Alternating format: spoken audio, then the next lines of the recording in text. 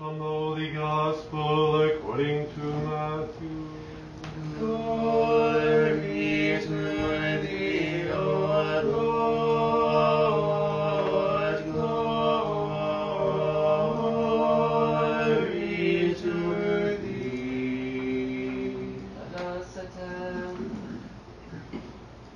The Lord said to his disciples, Whosoever shall confess me before men, him will I confess also before my Father which is in heaven. But whosoever shall deny me before men, him will I also deny before my Father which is in heaven. He that loveth father or mother more than me is not worthy of me. And he that loveth son or daughter more than me is not worthy of me. And he that taketh not his cross and followeth after me is not worthy of me. Then answered Peter and said unto him, Behold, we have forsaken all and followed thee. What shall we have therefore?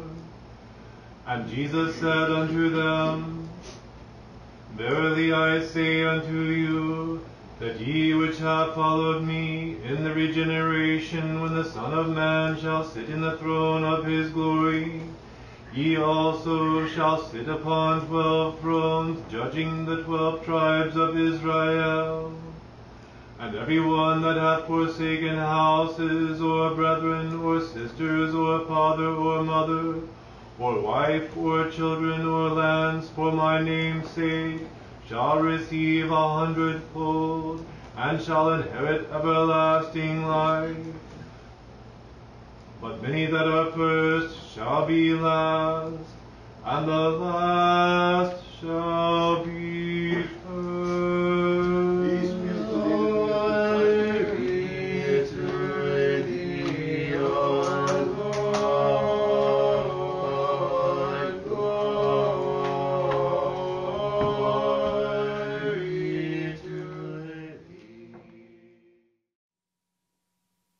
Father Nectarius, I'm very honored and humbled that you took the time to sit down and talk to us about what happened yesterday.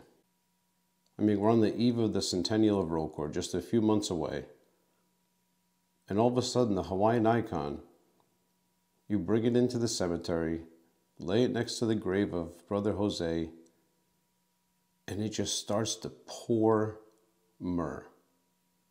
I know for you, it's I hate to say it this way, not that it's not a big deal, but as the guardian, you're used to these types of things. But I was standing there 2 feet away, and it's just unbelievable that you can see the myrrh just get bigger and bigger. The spots are just growing and growing. I guess the question, if I may, forgive me for even daring to ask this, do you have any idea why? Why is the icon streaming so much myrrh at the grave of Jose now, on the eve of the centennial of Rokor? Why? That's a good question. The reaction should always be awe and fear. You know, the Mother of God is manifesting herself in a visible way. Now we understand that the grace comes from her Son, but we believe as Orthodox Christians that it is through her prayers, her intercessions, that these manifestations have shown forth. And the Mother of God has always been with us. This year, as we come upon the centennial of the Russian Church abroad, we honor the men and women that have served and have defended orthodoxy against fascism, communism. One of those people, of course, is St. John Maximovich, St. Jonah, Father Seraphim Rose, Metropolitan Filaret, but also Brother Jose Munoz, who was the last martyr of the 20th century.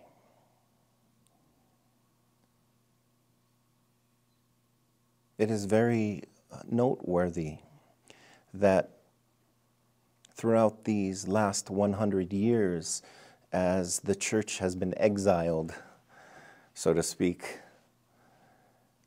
not only do these holy men and women help lead the faithful of the church abroad throughout the world, but it is also these grace-filled icons that are also leading us. The Kursk, the Montreal icon, and of course the icon of the Mother of God from Hawaii, which has been manifesting this holy and sacred myrrh for 12 years now. You asked why. I think, as small as I am to ever try and understand how great the manifestation is, I think that it is to guide us. She lays forth a path for us. And many times we stray from the path, as Orthodox Christians especially. And she sets us forth again on that path. And of course it is our pride and our arrogance and our ego, most especially, where we tend to stray. And it is the Mother of God that brings us back. The Church abroad has been exceedingly blessed. And the foundational mission of the Zarubezhnaya Tserkov has been to care for the people. It wasn't to run and to hide, it was to establish churches. It was to build community. And it was to bring people together to worship Christ in the traditions that we have inherited for the past 1,000 years. It's interesting that in Russia, when Christianity was legalized, I hate to say that, but or I should say that the godless regime fell and Christianity could come out from the catacombs. Many people in Russia looked to the church abroad because we had maintained traditions and customs that had been lost. So you ask why? I think ultimately it is because we are on a sacred path. And the Mother of God leads us. Earlier, we celebrated the Panikhida, first by Father Victor Potapov and clergy, and then later by the Metropolitan. And we noticed a greater abundance of the holy myrrh over the grave of Brother Jose Munoz. Brother Jose Munoz is the last martyr of the 20th century. He was the last. There have been more since the start of the 21st century, but he was the last. God chose him, a person who became Orthodox, was not born Orthodox, but converted, and no doubt that God chose him for a specific purpose. He was the keeper of this miraculous icon, which was myrrh-streaming. And this also is a sign, because this is not something that was some sort of a false icon. Many people were experienced to see that this was a true sign from God, because there was criticism or doubt that perhaps this was something that was not genuine, but the fact that it was for so many years, it exuded this beautiful aroma, poured from this icon shows that this is, again, God's grace working to help the faithful. And he was the Mother of God's chosen guardian who went forth into the world and sacrificed so much, his health, his life, his livelihood, his peace, in order to fill his life with chaos by constant travel, by being bombarded with, requests and basically hearing the sorrows and the tears and the pains of thousands and thousands of people. Father, I hate to admit it, but this is my first time at a pilgrimage in honor of the martyrdom of Brother Jose. I have to admit that I always had this feeling like, well, someone else will be there. Someone else will cover it. It'll be fine. And it's just someone else will be there. That's kind of what I kept telling myself over and over. But today when I ended up here, and I saw the people from Washington, D.C., Father Victor's parish. These people are driving, 7, 8 hours from Washington, D.C., more, 9 hours, I think it is. Where's everybody else? Because if it wasn't for the parishioners in Washington, D.C., how many people would be up on Yehida? 10, 20? So I guess the question that I have for you, Father, is why are people like me not getting it? What is it going to take to wake people up? To a certain extent, I guess the question is, what can you say to wake me up?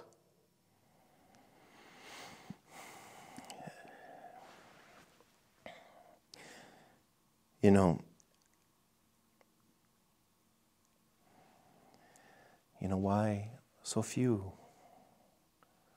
Why are people not sort of getting it?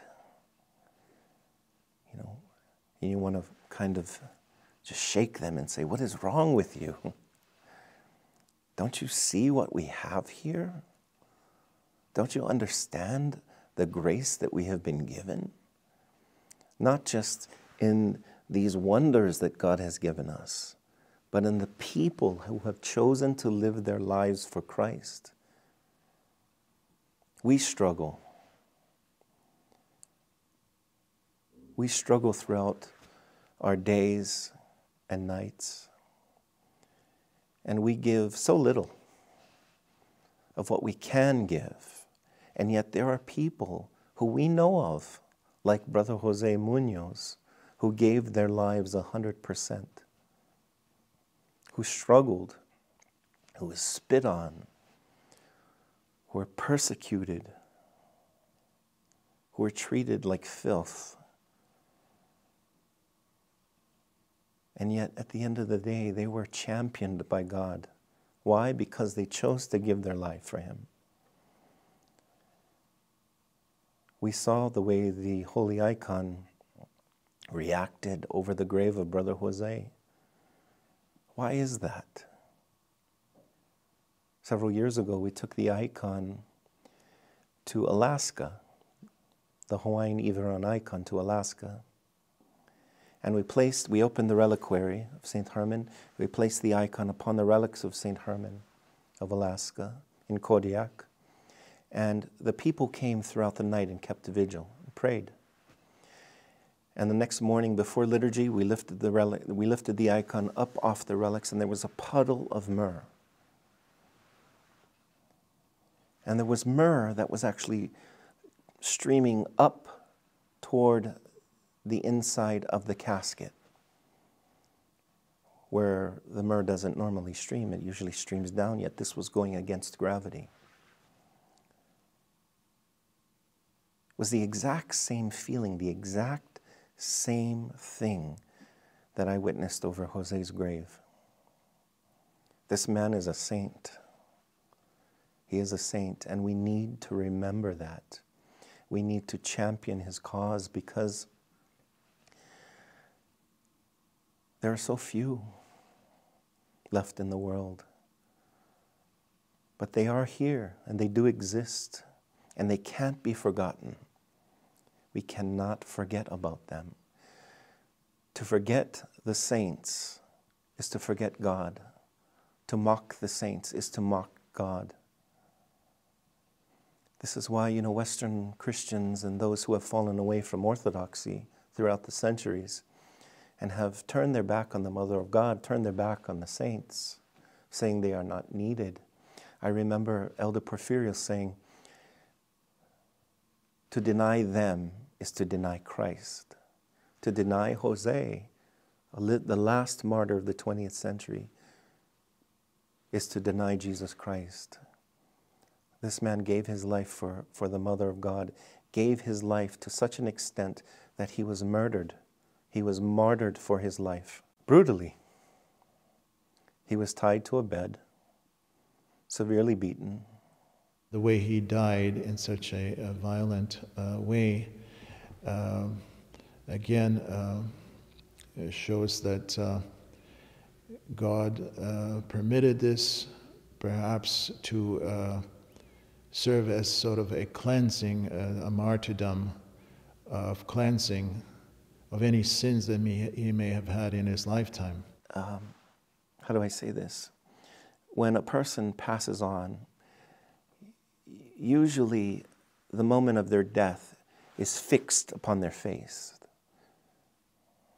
Many times people will have to manipulate them.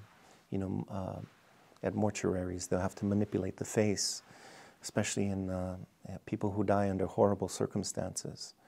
Usually it is a face of terror at times, yet he's smiling. I believe, and I don't know anything and I'm really nobody, but I believe that at the moment of his death, it was the Mother of God that came to get him, because he's smiling. And to die under such tragic circumstances and to live such an exemplary life is, how do I say this, is what a Christian chooses to, how do I say this? Faith in action, I guess you can call it. Exactly. It's what we strive for. It's what a Christian strives for, to be one with Christ. And most Christians, especially the monastics, will tell you, oh, I want to be martyred, I want to be martyred, I want to be martyred, because I'll be with Christ in spite of my sins. And this man achieved that in these times, in these modern times. And we're witnessing martyrs now in these wars that are happening in the Middle East. We're witnessing people dying for their faith as Christians, being beheaded, being killed. Do we deny them as we deny Jose? No, of course not. These are the ones at the front of the line fighting. And these are the ones that we as Christians should strive to emulate. Brother Jose's life, if you read about it, if you learn about his life, learn about his legacy, it is one of emulation. I would like to see Jose Munoz as recognized as saints of the Church. Now, canonizations or glorifications have to come from the grassroots, that is, from the faithful who turn to people like this, asking their prayers, their intercession before the Heavenly King. And when they experience miracles, divine help through the prayers of these people, then there's always a movement asking for recognition of holy people as saints of the Church. So this needs to take place.